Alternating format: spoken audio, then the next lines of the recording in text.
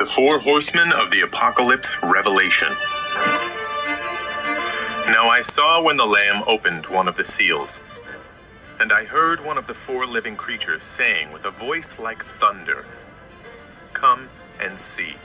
And I looked, and behold, a white horse.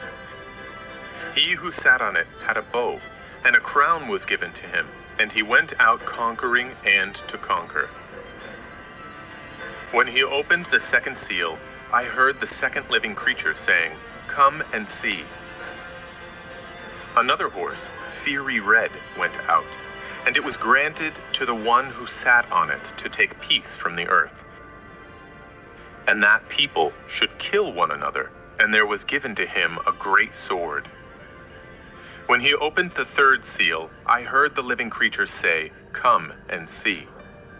So I looked, and behold, a black horse. And he who sat on it had a pair of scales in his hand. And I heard a voice in the midst of the four living creatures saying, "A quart of wheat for a denarius, and 3 quarts of barley for a denarius, and do not harm the oil and the wine." When he opened the fourth seal, I heard the voice of the fourth living creature saying, "Come and see." So I looked, and behold, a pale horse. And the name of him who sat on it was Death, and Hades followed with him. And power was given to them over a fourth of the earth, to kill with sword, with hunger, with death, and by beasts of the earth. Revelation 6:1-8.